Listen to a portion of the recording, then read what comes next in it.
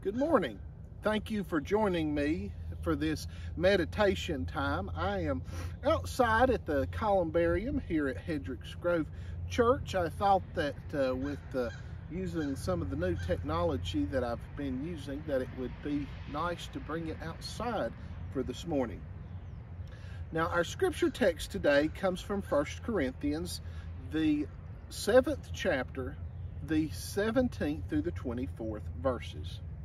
Nevertheless, each person should live as a believer in whatever situation the Lord has assigned to them, just as God has called them. This is the rule I lay down in the churches. Was a man already circumcised when he was called? He should not become uncircumcised. Was he uncircumcised when he was called? He should not be circumcised.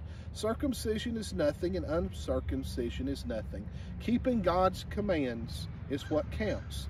Each person should remain in a situation where they were in when God called them. Were you a slave when you were called? Don't let it trouble you. Although you can gain your freedom, do so. For the ones who are slave when called into the faith in the Lord is a freed person. Similarly, the ones who was free when called is Christ's slaves. You were bought at a price. Do not become slaves of human beings. Brothers and sisters, each person is responsible to God, should remain in the situation they were in when God called them. Sanctify us through your words. Your words are truth, O Lord.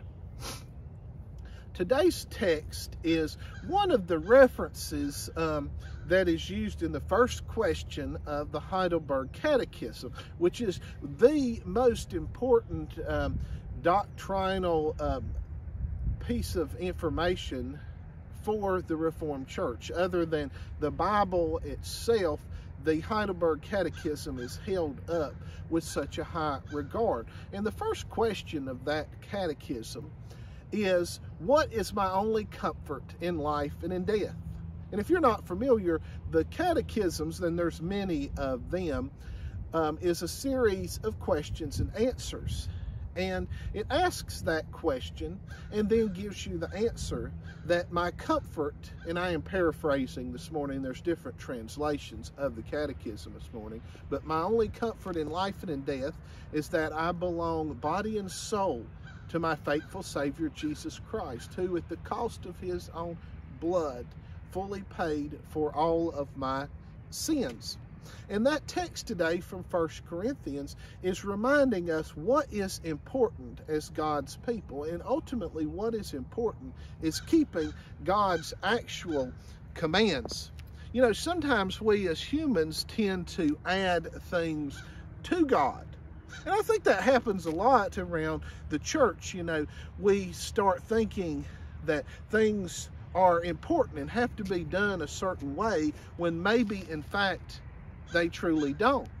And Paul is alluding in this scripture to one of the issues that the church at Corinth has.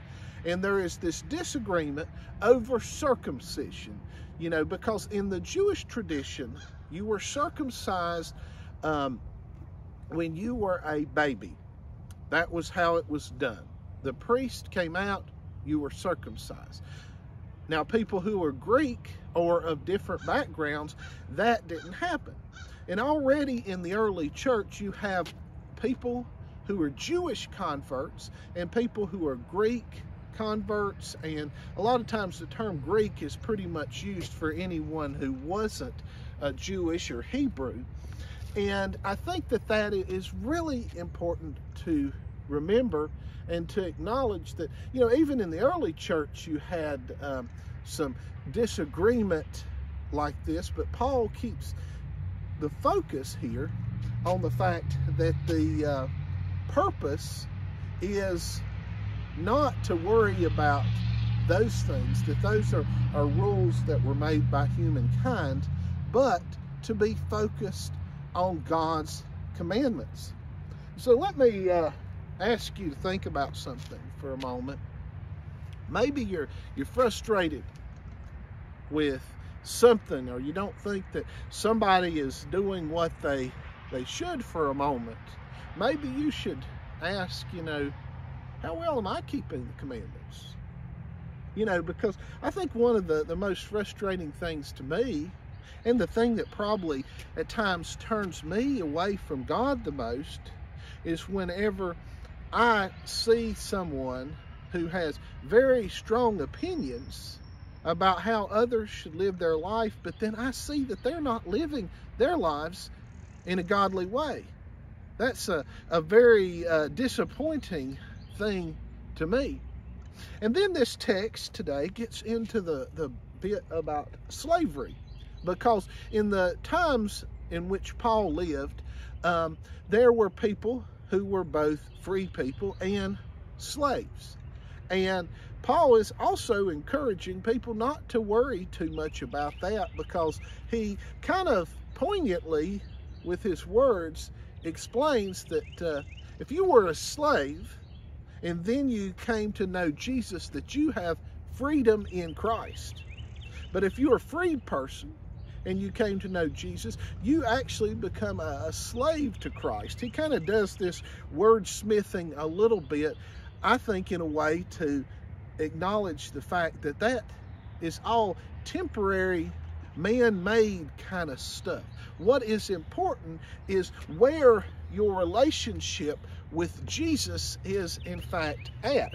That seems to be what the important thing is not those temporary things, but the permanent things. You know, that's one of my hopes, is that people come to know Christ. And one of the things I enjoy most about ministry often is working with young people, because they're a fresh slate, and it's so important to gather and reel them in to Christ. But we all have a responsibility as the more mature Christians to make sure that we are encouraging people, that we are helping those people to come closer to God, that we are encouraging the young people. Because I know people who discourage young people. You know, they never find anything right. It's always wrong. You know, it's not the least bit hopeful or encouraging. And maybe we need to take a lesson from 1 Corinthians today, not to worry about all of these temporal things, to remember that as Christians, we have our salvation that comes from Almighty God, that our comfort in life and in death, like the Catechism says, is that we belong body and soul, not to ourselves, but to our faithful Savior, Jesus Christ. You know, I'm not always faithful. You know, there's times that I'm in fact unfaithful. Now, it doesn't mean that that is my intentions. For the most part, I consider myself an honest person. Yet, there are things that I fail to do. And even though they are unintentional, it is still a failure. Maybe I promised that I would call you this week, and I forgot. Maybe I told you I would get you a piece of information or send you an email, and I forgot. And I do those things, and there doesn't a week go by that I probably don't fail someone in some way, shape, or form. Does that make me a bad person? Absolutely not. Does that mean that I'm a failure in my life is worthless? No, absolutely not. But what it does mean is that I am not perfect, and I cannot be completely faithful, because I am human. And what we need to remember, that we serve the risen Christ, who is always faithful, always helping us, giving us the information and the love that we need. And so when we let ourselves and others down, that's okay. But we need to remember that Christ will never let us down. Let us pray together. Oh God, we thank you for this morning. We thank you for the beauty of this day and the fact that you are with us, leading us and guiding us. Help us to serve you as best as we're able. In the name of our Son, Jesus Christ, your Son, Jesus Christ, we pray. Amen. Now may the grace of our Lord Jesus Christ And the love of Almighty God and the communion of the Holy Spirit rest and abide with each of you, both now and forevermore. Amen.